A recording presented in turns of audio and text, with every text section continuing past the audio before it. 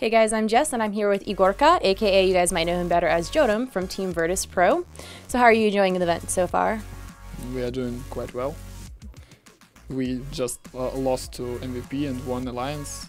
Not as we expected. We expected at least 1-1 versus MVP because we knew that they're much stronger than Alliance in this roster on this event. So not as good as we expected, but not as bad as could be.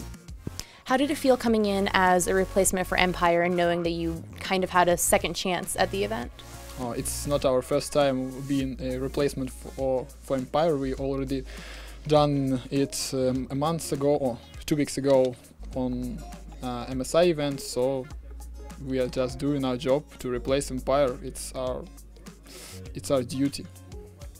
And you already talked about your what your expectations were going into the event. Now that you did lose 0-2 to MVP and then win 2-0 against Alliance, what are your expectations for the rest of the event?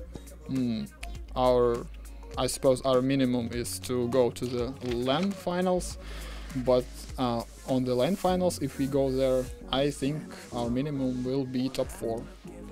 Switching gears to talk about the kind of strategies employed by each team, was there anything you saw that surprised you in playing either MVP or Alliance?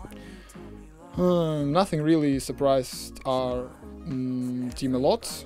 Maybe we knew quite 75% of their ideas and picks, so we just played bad against MVP. Maybe the other day we could win 2-0 against them, so it depends on some factors. So today wasn't our day against MVP, that's why we lost.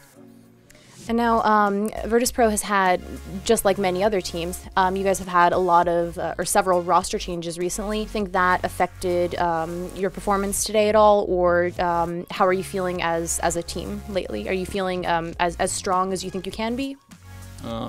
We got quite confidence winning our LAN in Taiwan 2 weeks ago, so yeah, I think we are more confident as a team than other teams because they got some changes. We got no changes lately, so probably it should be our plus against them.